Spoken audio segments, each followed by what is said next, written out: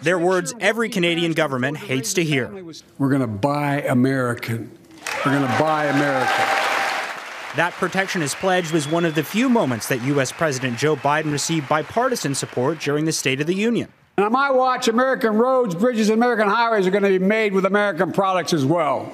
But Biden isn't the only U.S. politician who's pushed this platform. We will follow two simple rules: buy American and hire American.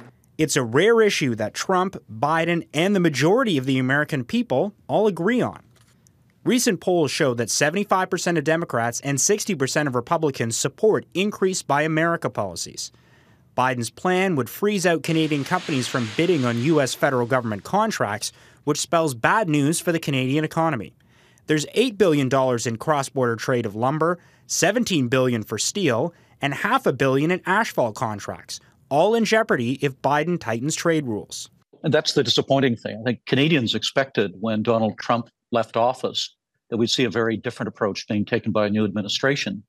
Instead, what we've seen is President Biden doubling down on a number of the measures that Donald Trump put in place. The goal of the policy to try and bring more jobs back to the U.S. and increase manufacturing. But many economists say it actually drives up costs. If you're looking at it from a consumer welfare perspective, it leaves consumers worse off. The Canadian government plans to lobby members of Congress who have close business ties with Canada to try and put pressure on the administration. This is an issue that is a top priority for me, and we're going to keep working on this.